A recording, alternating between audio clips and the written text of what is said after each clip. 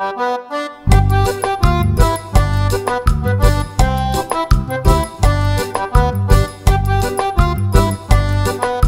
guys! Welcome to another vlog! So today, andito naman kami sa aming kitchen. But not to do a cooking vlog. But today, I'll be giving you tips on how to successfully book a seat sale. So ang dami-dami nagtatanong guys because they have noticed that we've been traveling recently tapos yung fare is napakamura and they've been asking kung paano namin na-book yun.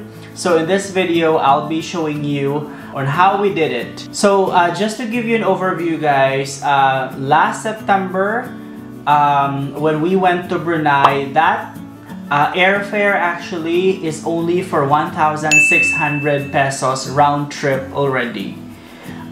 Yung sa Korea naman, last December, that was only booked for 3,600 pesos round trip also per person. And then this February, for our Thailand trip, that was only booked for 3,200 pesos. Round trip na din. And then, this May, hopefully, that's for Shanghai kasi, Shanghai, China. Hopefully matuloy siya because of that nCoV virus. But that was only booked for 2,100 pesos. So, ganun siya kamura guys. And we are very thankful for these seat sales because natutupad ang aming mga travel goals kasi nga, for us, hindi namin afford magbayad ng regular fare. So, eto lang talaga yung aming chance para makapag-travel. And I think same rin sa karamihan sa atin, di ba? So, if you're interested to know kung paano namin na-book ang mga promo fares na yon, then please keep on watching. Okay, so by the way guys, before we proceed, if you haven't subscribed yet to our YouTube channel, please click that subscribe button and please also hit the notification bell so that you will be notified every time that we upload a new video. Okay, so let's start. First tip na may bibigay ko sa inyo guys is eto yung pinaka-importante sa lahat. You have to follow the Facebook page of your airline of choice. By the way, in this video, we will be focusing on Cebu Pacific kasi nga ito yung airline na always nagkakaroon ng seat sale and ito din yung always namin ginagamit. But this is also going to be applicable sa kahit anong airline of choice ninyo. The reason why very important na nakafollow kayo sa kanilang Facebook page because all of their seat sales are actually broadcasted or announced in their Facebook page. For example, here sa Cebu Pacific, ayan, all the information like this one and all the seat sales are actually announced dito. So it's very important guys. They usually announce it few days before the start of the seat sale or sometimes on the day itself. So again, make sure you follow their Facebook page. Tip number 2, you also have to stay late. You must be willing to stay late because as you have noticed, almost all airlines right now guys,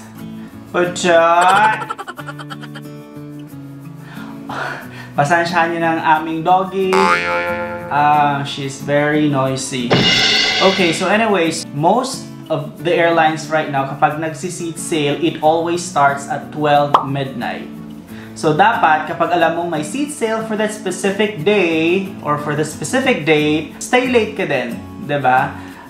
Although, recently, for Cebu Pacific, meron na kasi silang schedule for their seat sale. I mean, their seat sale is divided into 8 hours, every 8 hours interval. So let's say for example, from 12 midnight to 8 a.m. all local destinations, and then from 8 up until 4 for like East Asia for example, and then from 4 up until 12 again, it's going to be Southeast Asia, something like that. So if destination na gusto nyong puntahan is nasa 12, let's say for example, to 8 na time frame, then of course you need to stay up late para makabook kayo, 'Diba? So, it's very, very important, guys, because again, paunahan to yung seat sale. So, dapat willing din kayong puyat para lang makabook. Tip number 3, wag din maging choosy, guys, when it comes to the date. Alam ko, for most of us, or we travel during our, like, if there is a special occasion, right? If it's our birthday or anniversary or whatever. Pero not all of the time is merong seat sale sa specific date na gusto natin, right? So you have to be flexible also. Let's say, for example, that September trip that we have, that was for the birthday sana of Eugene, which is September 8. Pero since walang seat sale during that date na birthday niya sana, na magfo-fall under on his birthday, we had to book it a week after. So we had it September 12 to 17 ata, which is already after his birthday. So it's good if makakita kayo ng seat sale or ng murang fare within the desired dates. Pero kung wala, of course, we also have to be flexible. Likewise, same din to, guys, sa destination na gusto nating puntahan. Although meron tayong lugar na gustong puntahan na tina-target natin na dyan tayo gustong pumunta, but if ever na wala na siyang available promo fare for that specific destination, so we also have to be flexible, right? Especially if ang goal ninyo is yung makakollect lang naman ng stamps tulad namin, and also to experience other countries or countries na hindi nyo pa napuntahan. Then kung wala nang available sa isang country, then look for other countries. And by the way, just to give you a tip, yung mga kilalang country, guys, na palaging binubook tulad ng Thailand, Korea, Taiwan, yun din yung mga mahirap i-book kasi nga nagkakaubusan. So, kung wala na, again, you can just choose other destination. Tip number 3, you have to make sure na naka-sign up kayo sa website ng inyong airline, and very important, you have to add your guest list right away, and also your credit card information. So in this way, kapag nasa guest information or guest details part na kayo, so it's going to be easy, diba? Select nyo lang yung name. You don't have to input all the information manually, especially sa international destination, because the website will be asking for the passport information. So kapag ang travel buddy nyo or like yung mga kasama nyo sa travels nyo, if they are not around, then you have to text them, you have to ask them, you have to PM them about their passport information, their date of birth, and everything. So it will be very easy if the information are already saved in your guest list. Same goes with the credit card information. Para again, you just have to select, and then finish. I will be showing you in a bit kung paano ko ginagawa siya. So for the booking process, guys, the technique that I have is that I always check first kung alin ang mas maraming available na seat sale. Is it for the departure or is it for the return date? Because it is very important dahil doon natin i-base yung pag-choose ng date. So let's say for example, andito, so Cebu Pacific currently has a sale, 99 pesos for these destinations. So let's go ahead and check it out. Ayan. There. So they currently have a sale from Cagayan to Iloilo, Cagayan de Oro to Iloilo, Cebu to Boracay, Cagayan de Oro or Clark. Okay, so let's focus on this for example.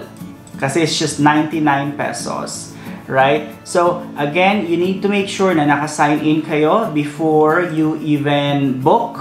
And by the way, just to show you on how to add guest list, of course, it's very easy. You just have to click on your name here and then guest list, my guest list. You can also add your credit card information here. So for my guest list, ayan. Ayan siya guys. So you just have to enter the information here if you want to add other guest. Andyan lang siya. So ayan, as you can see, it's asking for the passport number and then the expiration date. Information na dapat handy ever na you will book, diba? So it's good if you have that information in your account already. Alright, so let's go ahead and book. So let's say for example, we will book Cebu. So that's Philippines, Cebu to Philippines, Cagayan de Oro. So the seat sale earlier is for, I think, March up until July. I'm not really sure, pero try lang natin. Let's say for example, we want to travel between, let's do April. April 5 up until 9. And by the way, just a tip also guys, every time that we book, we always make sure that we have 3 full days. So let's say for example, if our flight is on a Monday, so dapat meron kaming Tuesday, Wednesday, and Thursday na full, and then our departure date should be Friday. So yun yung rule of thumb namin every time that we book para hindi siya bitin. Alright, so in this case, going back, so the, April 5 to April 9 for example, so we'll just select 1 adult. Ayan. So as you can see, wala kayong makikitang promo fare sa dates na siniselect nyo. And by the way, another tip, before I forget, I strongly suggest to use a desktop or a laptop when booking kasi if you will be using an app, 1 day lang ang nag-a-appear on top. So mahihirapan kayong pumili, unlike dito kapag nasa desktop or laptop, merong nagsushow na mga 7 days. So mas madali kapag ang nagsuscroll kayo ng date. So next, let's go ahead and check. Ayan. Eto, medyo mura siya pero mahal pa rin, 1.4. Let's go ahead and check. Eto, here. Eto, so 822 pesos from April 16 to April 22. So let's say for example, let's choose Thursday, April 16. So as you can see guys, the entire week, for that week, from April 16, merong seat sale. So medyo easy siya. So let's say, let's select that. Now, let's take a look at yung pabalik. Now, as you have noticed, sa pabalik, medyo konti ang my seat sale, ang my promo fare. Okay, so eto. So April 25, the first one that we select earlier is April 16. So in order for us to have a better deal, so we have to adjust the date. So April 25, so 24, 23, 22, mga April 21 dapat ang ating alis. April 21, meron ba? Let's take a look. Merong April 21, ayun. So there. So ang technique guys is very easy. Alamin nyo muna kung asan yung may pinakamaraming option for seat sale. Is it sa papunta or is it sa pabalik? And then kung saan ang limited lang ang option, yun yung unahin nyo. And then balikan nyo na lang yung kung saan yung mas marami. Kasi again, mas marami naman kayong choice doon. So unahin nyo muna yung konti lang ang choice. Most of the time actually, yung pabalik ang medyo mahirap. Yung pabalik ang medyo konti lang yung mga choices. So yun yung inuuna ko munang i-check. Anong date sa pabalik ang merong seat sale, tapos i-a-adjust ko yung departure date. I hope that will help you. So yun nga. So here, inuna ko muna yung April 25 na pabalik. So, April 25, so again, rule of 3 full days. So, 1, 2, 3. Ayan. So, April 21 and April 25 yung pabalik. There. Now, if you want to see if, kasi nga ang seat sale na ito is for 99 pesos. If you want to see if 99 pesos nga ang base fare, you just have to check it here. Ayan, 1 adult, 99 pesos. Sa pabalik, it's 1 adult, 99 pesos. So, for a round trip fare for this destination is only for 1,500 pesos. Mura siya. So, again, you just have to continue. Eto, the guest information. So, eto yung sinasabi ko sa inyo kanina na napaka-importante, dapat added na yung guest list ninyo sa inyong website para you just have to choose it. Okay, so if you are traveling, you just have to tick this box, and then if ayan, so you just have to select the name of the guest here. Let's say for example, Eugene J. Dormis, ayan. It's automatic na mag-i-input na yung information agad-agad. There you go. And then, you just have to continue. Okay, so eto guys, one good thing that I like about using a laptop also, because we have this option, I'm not sure, parang walang option na ganito sa app. So, you could just proceed without add-ons. Yes. So, mabilisan lang. There. So, you have to review. It's 1,514. Just click, confirm and continue. And then, you just have to select your mode of payment. So, here, dapat, again, na-input na yung card na gagamitin nyo. Para all you have to do is to input the CVV. Expiration date should be here already, and then for the billing address, eto lang guys ang kailangan nyong i-type in manually, so dapat mabilisan, and then I fully understand, and then submit.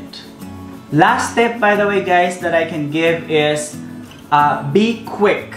Again, pabilisan to, paunahan to, so dapat mabilis kayo sa pag-input ng information and ng details para mabook nyo agad yung seat sale na yan. Because most of the time, nagkakaroon ng error kapag nasa payment part na. It would sometimes say na the schedule or the seat that you have selected is no longer available kasi nga may nakauna na, diba? So, you really have to be very quick in booking.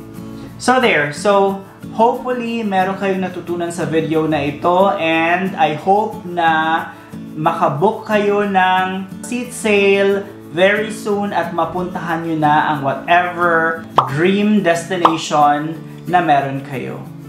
Again guys, if you're not yet subscribed to our YouTube channel, please do and hit the notification bell so that you will be notified every time that we upload a new video. Thank you and bye!